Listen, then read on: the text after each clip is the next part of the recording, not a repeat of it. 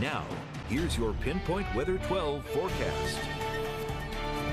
All right, a lot of fun stuff. Now, Saturday still appears to be the pick day this weekend. That's not to say that you can't get out on Sunday and do stuff, though Sunday does feature some clouds and let's say a couple of light showers and sprinkles. We just don't see any stormy weather or downpours, thunder, all that nonsense on Sunday, but it can't rule out a shower. All right, looking good in Newport, and really skies are clear all around.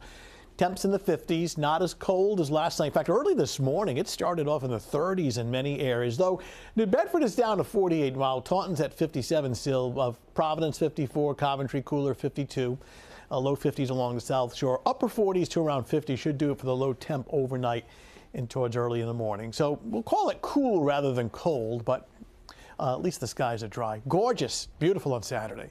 Sunshine, best day of the weekend, dry, a little warmer temperatures for a couple of hours approaching the lower 70s.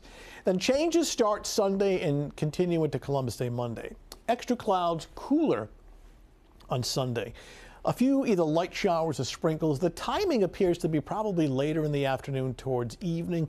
And again, this is not downpour or stormy weather, so while it's not perfect, I think there's opportunities to get out and enjoy some of the activities going on this weekend, though Saturday clearly would be the better day. Now, we do anticipate some rain to be spilling over into Monday morning, and then things drying out Monday afternoon. So nice and quiet, eastern third of the country, courtesy of high pressure that is building in. So what we're tracking is a cold front off to our west.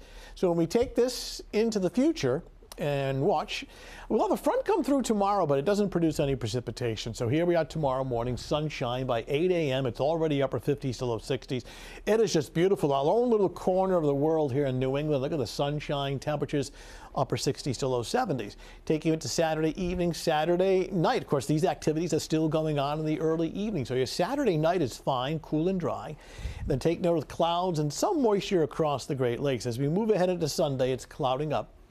You don't see a lot of green indicating like heavy rain, but as we get towards the afternoon, an isolated shower, a few sprinkles can't be ruled out. It's a cloudy and cooler day, but by no means is it a soaker or is it stormy. I think the better chance would come on Sunday night, and then as this cold front approaches on Monday morning, the rain is a bit heavier, more generous, so we'll go with rain Monday morning, Columbus Day Monday, and then notice the drier air behind during the afternoon. So the second half of the day on Monday, the afternoon and evening, things will be drying out. We'll probably end the day with a bit of sun by later Monday afternoon. Tomorrow morning's beautiful. Cool start, 11 a.m., 67, and then during the afternoon, just beautiful, upper 60s to low 70s with a good deal of sunshine. A little breezy. If there's only one little downside with tomorrow, it's kind of a gusty breeze, so a small craft advisory, but otherwise a very nice day. Extra clouds, cooler Sunday, a couple of either light showers or sprinkles, mainly late day, early evening.